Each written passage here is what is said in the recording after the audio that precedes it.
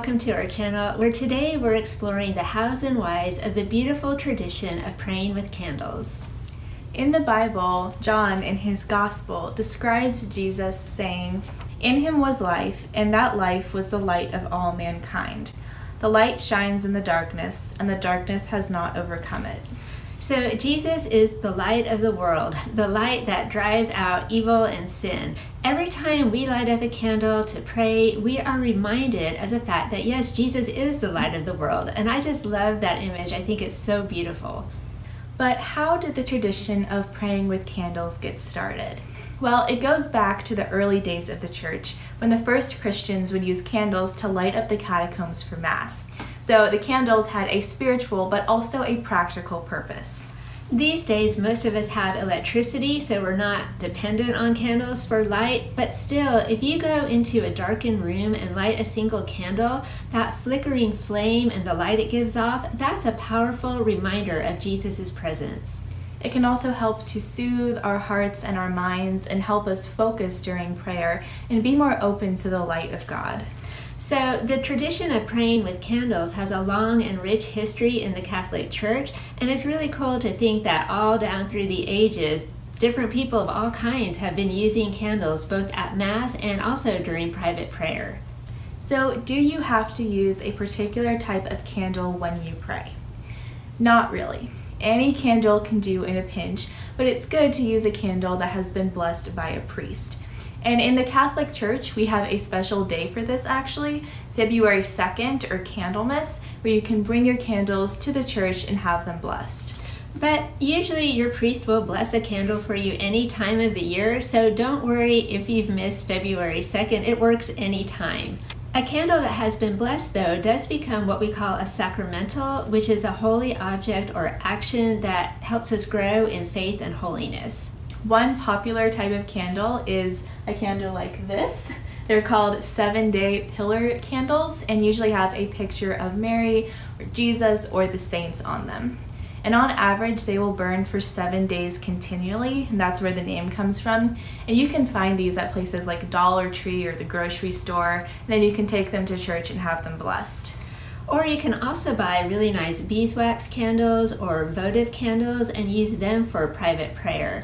The word votive, in fact, comes from the Latin word votum, which means prayer or a promise. So when you light a votive candle, in reality, what you're doing is you're making a promise to pray for a particular person or an intention. An interesting fact about the candles that you see burning up on the altar during Mass is that they're generally made from pure beeswax. The beeswax represents the pure body of Christ, the wick represents his soul, and the flame represents his divinity. That symbolism of the flame representing God, that comes to us right from the Bible. Just think of Moses and the burning bush, or the flame that led the Israelites during the desert, or even the flame of the Holy Spirit at Pentecost. So it's really cool how it all interconnects. So when is the best time to pray with a candle? Well, you can light up a candle and pray with one just about any time, but there are 4 times outside of the Mass when praying with a candle can be especially helpful. The first one is during stormy weather, where you can light up a candle and leave it burning as a symbol of your continual prayer for protection. Another time to light a candle, especially a blessed candle, is any time that you're undergoing some type of temptation, or maybe you feel like you're under spiritual attack.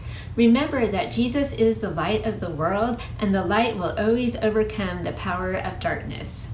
The third situation is when you're saying a specific prayer of intention for something, someone, or in thanksgiving. And you often see votive candles at a church just for this purpose. The 4th time that we pray with candles is during the different liturgical seasons of the church year. We often pray with blessed candles during ones like Advent, where we have the Advent wreath, and also during Lent. Can you buy a candle that has already been blessed? And the answer to that is no. Blessed objects should not be bought or sold. To do that is a special sin called the sin of simony, which you definitely want to avoid. In fact, if you see a website or a store that is offering candles or other objects for sale that have already been blessed, just steer clear of those. but you can buy a candle online and have it placed for you in a church or a shrine, such as the Grotto of Lourdes, which is really cool because these candles can represent our prayers in a holy place when we can't be there in person. There are even websites where you can buy a virtual prayer candle, which is really cool because that candle is just a nice symbol of your intention to pray for someone or something. And if you're interested in doing that, we'll leave some links in the description box for you. What should you do with candles that you have prayed with and are blessed but you don't want anymore? Well, remember, if they're blessed, they're sacramentals, so they should be buried or burned and not just thrown in the trash. Can you give someone a prayer candle as a gift? Yes, absolutely. Although you can't buy or sell blessed candles, you could still buy a beautiful candle and have it blessed for someone. And these make great gifts for birthdays or for Christmas. Just make sure that the recipient knows that the candle is blessed so it can be handled respectfully. Does God still hear my prayer if I'm not using a candle when I pray? And the answer is absolutely, of course. You do not have to light a candle every time you say a prayer. But we are very physical creatures. We are body and soul, and we respond to light and to beauty. So lighting up a candle while you pray is a neat way to add a new dimension to your prayer life. Is there a particular time of day when praying with a candle is best?